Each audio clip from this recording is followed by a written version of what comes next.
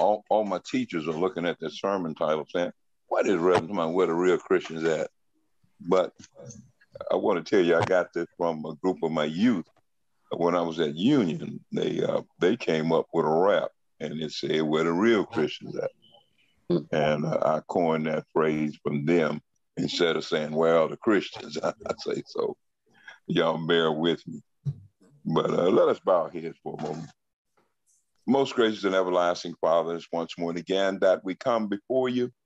Oh, Father, we thank you for all that you've done as we were apart one from the other. Oh, we thank you for the blessings. We thank you for those that were going through, those that were dealing with sickness, those that were dealing in bereavement. Father, we ask that you lift all of us up, Father. Open our minds, open our hearts, that we may receive what you have for us today. And Father, we know that you're already in our midst. And so we're praising you ahead. In Jesus' name we pray. Amen. Amen. Amen. Again, our text, I'm following the lectionary scripture of the Methodist Church, and we're still in Ephesians from Ephesians 4, dealing with Paul. And as I read that title came to me, where the real Christians at. Because we look at this world and there's a whole lot of things going on now. Every day is something different. Something like we've never experienced before. And you have to ask, where are the Christians? Things are happening and we're doing things. I see things on television now that, Lord knows, I don't even think you could have gone to the movies to see. But they have things that our kids are looking for. Television is raising our kids right before our eyes, and we're not paying attention to what they're doing. And so we ask the question, where the real Christians are? When Madeleine O'Hare took prayer out of our schools, one lady was able to take prayer out of the schools. Mm-hmm. And I have to ask the question, where the real Christians at? Because had we been on our job, that should have never happened. So just like she had rights, we have rights too.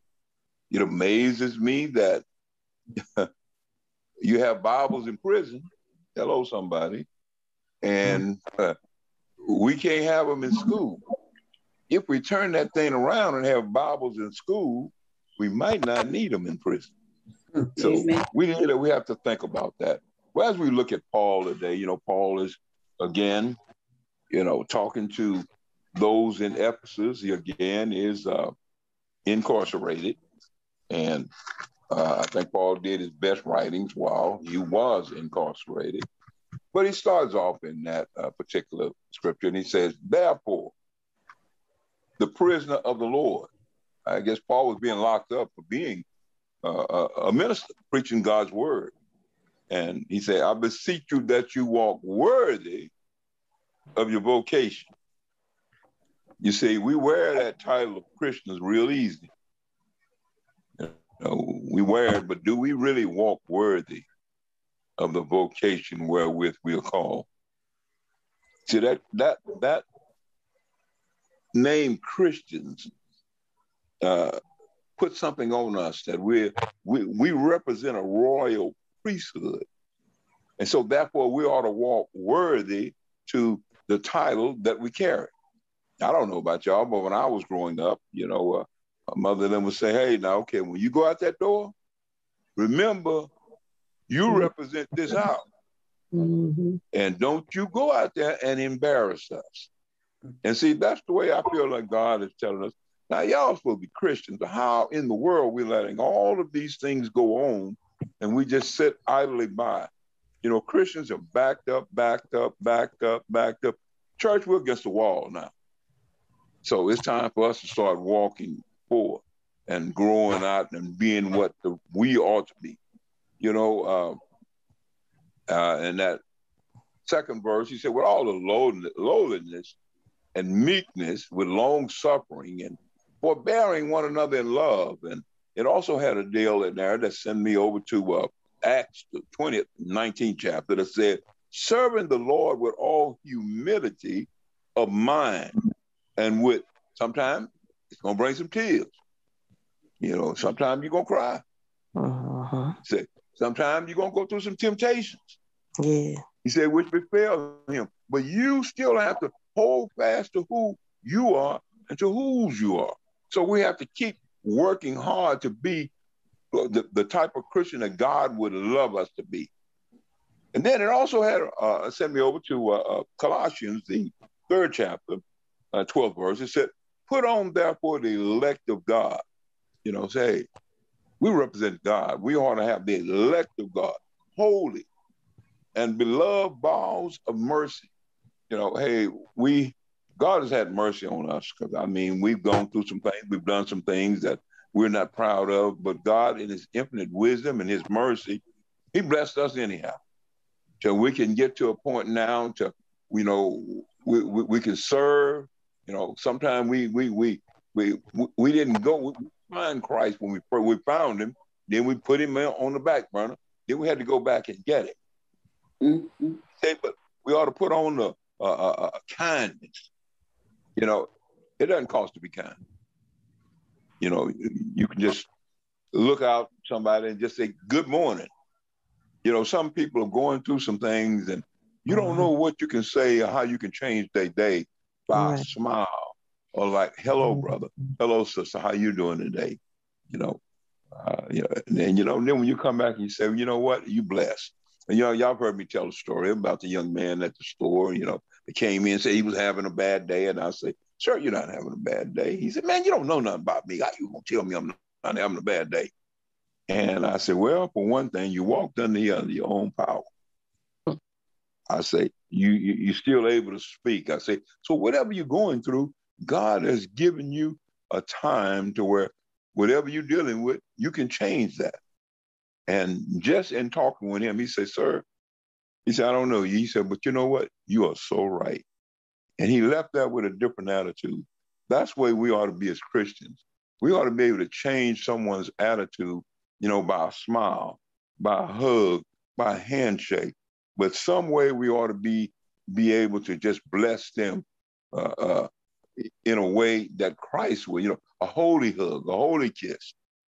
In these days and time now that we have all of this pandemic going around, things can't, not like we used to do it. So, but we can find ways in order to go further and bless God, And then he says that we ought to, in Colossians, he said we ought to be humble in humbleness. Hey, if you go out and you do good to somebody, you don't have to go tell the world, hey, I did this for him. I did. Just go on. Just go on and be in. And, just thank God that you were able to bless him. And he gave you the opportunity to go and be able to bless somebody. Humbleness of mind, meekness. We ought to be meek about what we do. That's why we say we are like lambs. So we ought to be able to just trust God. All throughout Jesus' life and all that he was going through and all that you read about in the Bible, you don't hear anything about him jumping up. And even when people say, well, we hear you this. He said, well, who do you say I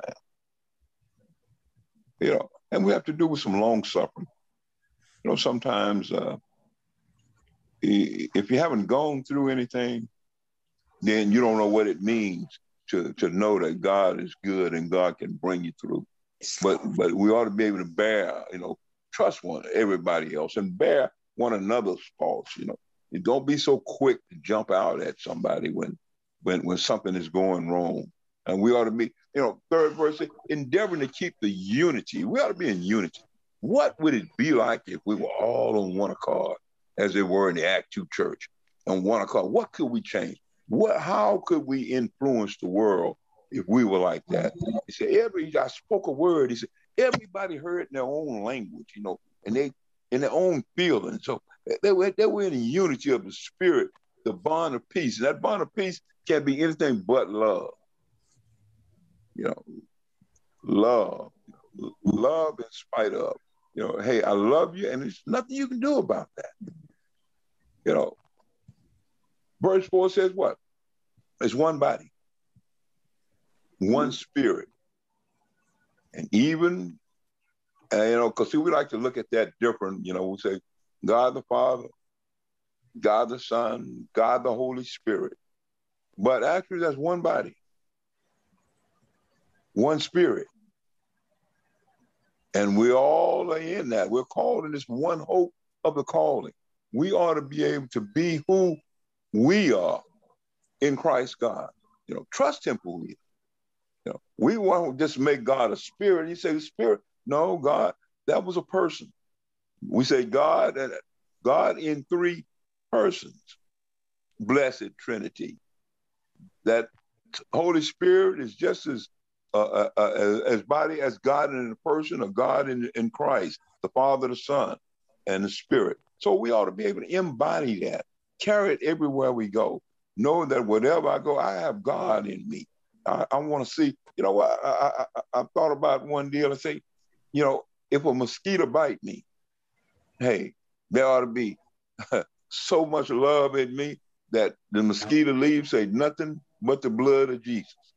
You ought to be able to go out there, because that's what we ought to be about. Everything, all our being, everything about us ought to be to uplift and glorify God's name. Because we're one Lord, one faith, one baptism. I hear folk tell me all the time, you know what? You Methodist folk not going to heaven. I said, well, why, brother? Why you say that? He said, because y'all, where y'all baptized? Where y'all baptized? You're supposed to submerge. I say, but we sprinkle. But what you have to understand, my brother, I say the baptism is a outward symbol of an inward cleansing that takes place. I say it's not in what you do. He said, because I can hold you under that water until the bubbles stop flowing, and if you don't change your heart, it won't mean a thing. So it's not in just how we're baptized, but it's that we receive the baptism, one Lord, one faith. Because I want you to know now, when we get to heaven, it's not going to be a Baptist section and a Methodist section and a Holiness section. It's going to be just all of God's children worshiping together. One Lord, one faith, one baptism. Oh, what a time that would be. One God, God the Father, God, Father of us all, who is above all and through all and in all of us. And we got to understand, he's in all of us, no matter what church we go to.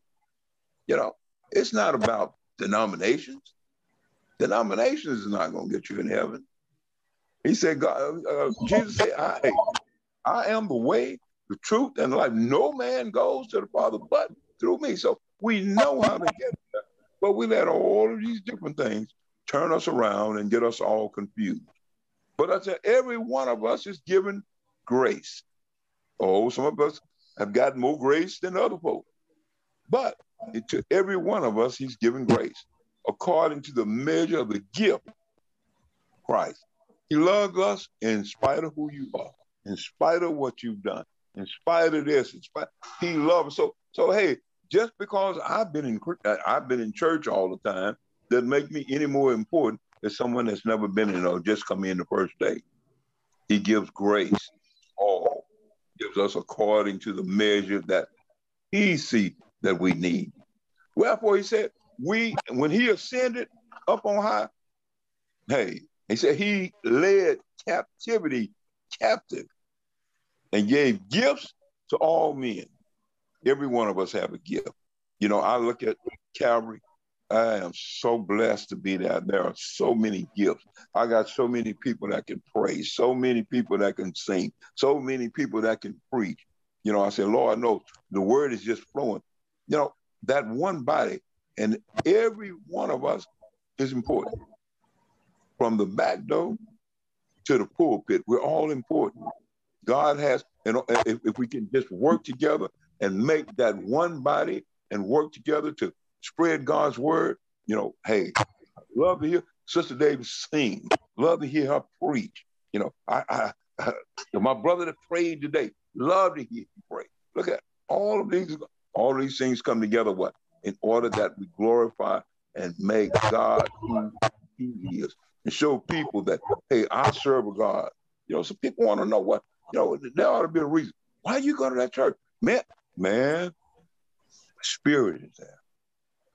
Then it says that he ascended, but it is he that also descended into the lower parts of the earth. He went up and he came down because, all of us wasn't up there. All of us, hey, he descended down and brought us up with him. He that descended is the same also that ascended far above the heavens. That what? That he might fill all things. He didn't leave nothing uncovered. He covered the ups, the downs, the rounds, and the throughs. And so that way we can go to him now. In it, I don't need a priest to go and pray for me. I don't need someone else. I can go and pray for myself. I can go in my own holy closet. I don't have to be, the church, you carry that church with you everywhere you go. And everybody ought to see the church and the God in you. And he gave some of us, some are called apostles, some are called prophets, some are called evangelists, some pastors, and some teachers. But you know what? Scripture said we all called to be ministers. We ought to be out spreading God, teaching somebody, hey, that there's no other way. You know what? I got a letter in the mail the other day. I said, who is this sending me a letter telling me to read this and read that? And I looked at the address. Man, address seemed familiar. Since the pandemic, Jehovah's Witness can't knock on you. They don't knock on your door no more. Mm-hmm. They send you letters in the mail. Mm-hmm. I say, well, look at that. Even with that, they're still trying to spread the word. I have to give them that. They're still spreading the word. And if they can do that, we ought to be able to spread the word. We ought to be to touch someone everywhere we see. And until they look at you and say, you know what? It's something different about them. It's something that just shows, hey, they must be a child of God. That's where we ought to be represented, because we are representatives of Christ everywhere we go. And we're doing it what? For the perfecting of the saints. All of these gifts that we have, hey, when everybody bring a gift to the house, see, some of us can't sing, some of us can't preach, but some of us can do. I look at Jonay with where she handles this technology, don't know nothing about it. Thank God for Jonay. But she has that's her gift. Some finance, they handle the books. Some love to do the worship. And some of the warriors, old prayer warriors, they can just pray. They can pray, and somehow you just feel that their prayers are going through. So we all have these gifts for one purpose: perfecting the saints. For what? For the work of the ministry. And this is what it says: what? For the edifying of the body of Christ, not to tear down somebody. See, sometimes we as Christians, we get so tired and we want to beat people with the Bible. But we ought to be building them up, edifying them with the body of Christ. Instead of just, brother, there's a better way. It's a way to tell anybody something. And we just have to know that we have to come through the word of God and let God use us to lead us and guide us in the way in which we ought to deal with people that are out there. I came out of the store the other day, and yesterday by the drugstore, and there was a lady just sitting down on a blanket, and man, it was hot. It was hot. I don't know what she's been through. I don't know what she's done. I don't know, but I had a few dollars in my pocket, and I gave her a few.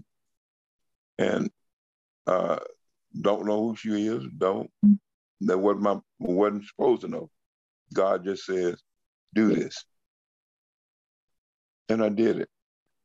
And I don't know what she's going to do with it. But guess what? It took it out of my heart and it put it in her heart as to what she used it for. But we ought to be about God's business. We ought to be able to spread the word and the love of God everywhere we go. And we ought to keep doing it until what? Till we come in the unity of faith. When we all, again, we sang that song, when we all get to heaven. Mm-hmm. Oh, what a time that would be. Mm-hmm. And see, we need to learn. We got to get in the unity of faith. But we are not going to be able to get there until we get in the unity of faith and start preaching it here on earth. The unity of faith and the knowledge of the Son of God unto a perfect man. Again, a perfect man, sinless man, died for the sinful. And unto the measure of the stature, we keep pushing because we know at our best, we're but filthy rags, but we ought to keep pushing and keep pushing toward perfection so that we can get somewhere close to the stature of the fullness of Christ. We want to be like him. You know, I'm trying my best to be as much like Christ as I can. I'm going to fall short, but I thank God that I keep on stepping forward, just drawing a little bit closer, knowing that, Lord, I know I might have done this, and I know, but God, forgive me, and keep on moving. When we say, God, forgive me, you know, we sang that song, Lord of another chance. Some of them say a second chance, but some say, hey, I messed that up a long time ago. So we say, God of another chance. That what? That we henceforth be no more children tossed to and fro and carried about the winds of doctrine. You know, let me tell you something about it. They say the Bible is evolving. I was in seminary school and one of my professors said that. I said, well, Professor, what are you saying? Well, you know what? I said, well, no, I say the Bible is not evolving. People are changing because God's word is the same yesterday, today, and it'll be that way forevermore. And we just need to understand it more. But we start to take things and do it with the way we are. We say, well, you know, I don't think it meant that. And I think it meant this. And we ought to include, you know, my scriptures say don't add anything to it and don't take anything away. So if we're going to be grounded and rooted in the word, guess what? Hey, we got to study the word. You see, some of us think that we can get the word by osmosis. If we set the Bible on the table, it's just going to jump in our mind. But we have to open that Bible and read a little and study God and know him for who he is and know whose you are and know that he's going to take you places and everything that you thought was so hard, there's nothing new under the sun. It just keeps going over and over again. And you look at, I didn't realize that. I didn't realize this. But God has already written everything out and he has it for us, for our learning, you know, for our edification, that we may draw a little bit closer to him. We don't need to follow every little wind of doctrine that comes by, you know, because we have a lot of people, some people that, you know, hey, we've heard people say, well, I'm the second coming of Christ and I'm this and that. But hey, that's not what my scripture said. Men use the word and try to do it with cunningness. Some people I can't look at, some ministers I can't look at on TV when they, oh, you know, you send me $50 and I'll send you this prayer cloth. But you know what? You can pray for yourself. And God can bless whatever cloth you have right there in your home. And you don't have to pay that for it. And whereby they only doing that to lie and deceive you that they may grow richer. And we need to understand who God is and let him direct us as to where we ought to go. But we ought to be, but speaking the truth, what? In love. When you go to your brother, if you see your brother doing wrong, you can speak the truth in love. I don't mean just bash him side the head with the Bible. Say, brother, you know what? I know there's a better way. And why don't you try this? Can I help you with something? Can I, what can I do to help you be better at what you're trying to do? But we just go and tear into people. And that's why a lot of people don't go to church, because y'all might not agree with me, but church folk are the most judgmental people around. We forget where we come from. And we may grow unto him in all things, which is the head, even Christ Jesus. That's why we go in that. Where the real Christians at? Well, we still looking, church. And I hope I have a lot of real Christians on the Zoom line right now. It said, from whom the whole body. See, when we all work together, guess what? Everything fits jointly. Everything comes together. Oh, what's the old song? The knee bone connected to the leg bone and all. Well, we have all that in the church, and it takes each and every one of us, each and every minister, each and every prayer warrior, each and every technician, each and every singer. All of those things have to come together to make the whole body, that we fit together and compacted by that which every joint supplied, according to what? The effectual working in the measures of every part. Every part is important, church. Don't think that just because you're not in the choir, you're not important. Everybody is important. And it make an increase of the body, what? Unto the what? Edifying of itself. In what? In love. In love. Yes. We want to be the real Christians. We want to know where the real Christians at. We need to go back and find love. What's that old say? At the cross? At the cross, where I first saw the light, where the burdens of my heart rolled away. It was there. By faith, I received my sight. Now I'm happy all the day, because I know that Christ loves me. I know that Jesus is love. And we say it all in the name of the Father and of the Son and of the Holy Spirit. And that's a saint's day. Amen. Amen. Amen. Amen.